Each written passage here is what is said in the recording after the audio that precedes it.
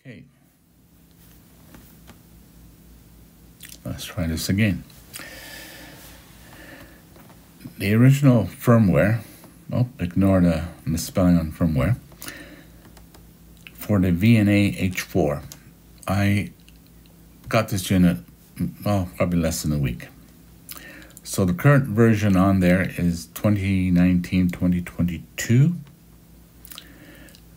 and it's based on this Lord.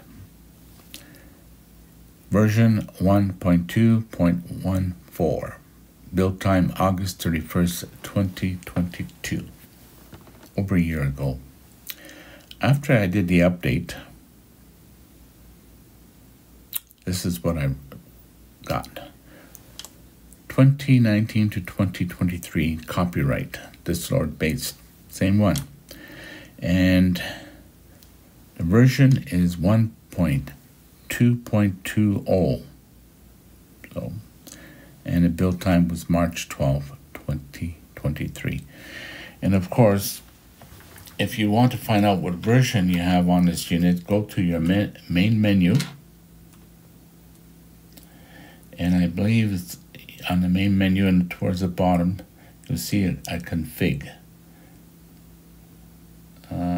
Just a minute. Nope. Let me, I hit it. Yeah, I hit the config. That's one thing about, sometimes you double tap and you go 2 steps in. And then version. And it will give you the information. So, main menu, hit config once, and you should see version. Okay, here's a quick clip. Doing it by hand. Home menu. You see the file config, and then version. And while you're there, you can also go to expert mode, where you can set your date and time, things of that sort. And there you go. Oops, not quite hitting the export mode yet. There she goes. My hand is in the way. And there you go. Okay. And there are settings there for date, time, and things of that sort. Okay. Now, the latest firmware update is at github.com. I don't know if I'm pronouncing it, but I call it this Lord. So I'm going to click on that. It opens up. And it tells you some of the changes on the updates here. This is the one you want. The H4, not the H, but the H4 version 1.2.20. I believe you only need the DFU file, but I downloaded the bin and hex, seeing how it's here. And even then, we may not even need it. I'll explain to you why.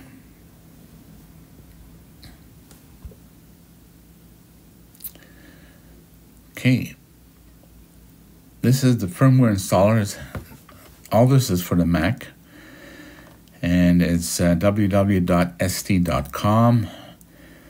And the installer we're going to get is the STM32 Cube Prog for program.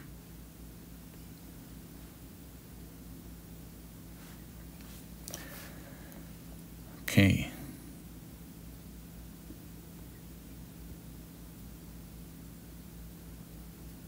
There we go. Went down too far. And you have one for Linux, Mac, Windows 32, and Windows 64. And the one I want, of course, was the second one for the Mac, 2.15. Download it. And when you launch it, it will ask you to give a location where you want the installation to occur.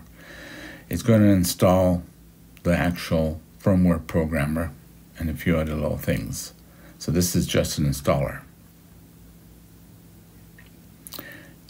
And then once you have the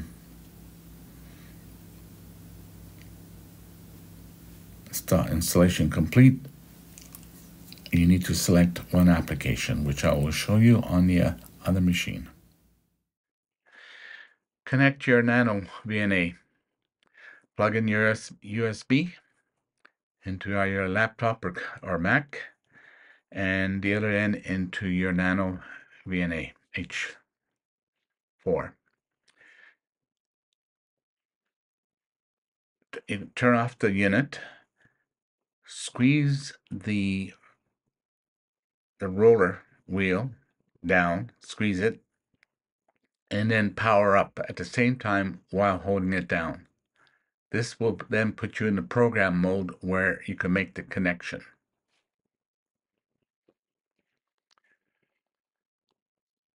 Okay, I loaded the configuration file.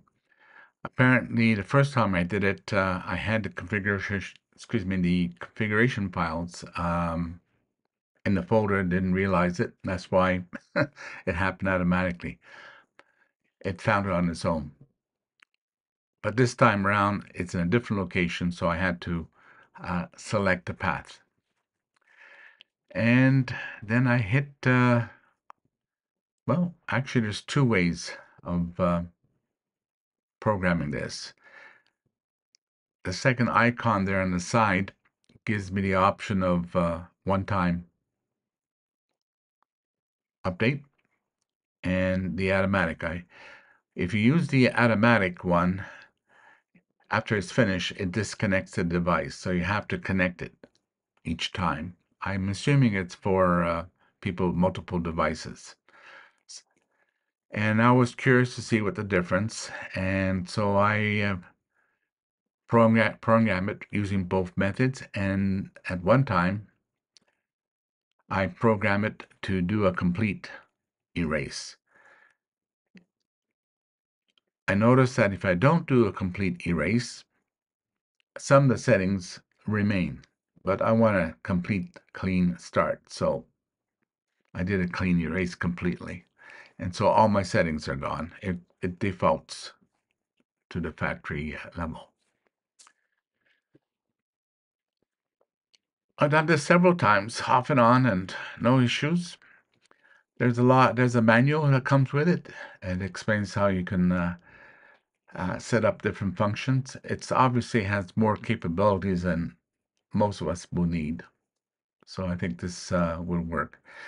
It's a little bit of slow launching. I'm assuming it's not silicon basis. I have to check that. It can crash occasionally, and then it quits if you're playing around enough with buttons like I do. But it works. So there you go.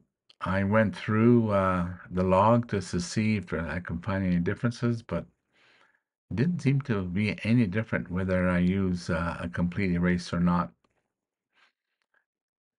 It must be something I missed. There you go. Then you disconnect, you can quit, power up your unit, and you will check your version, and you will find that you have the latest version. So that takes care of this. I will be putting out a video on how to use the Nano Saver and how to install that on a Mac. It's a little bit more elaborate, but easy. Until next time, if you have any questions, leave a comment. I will respond.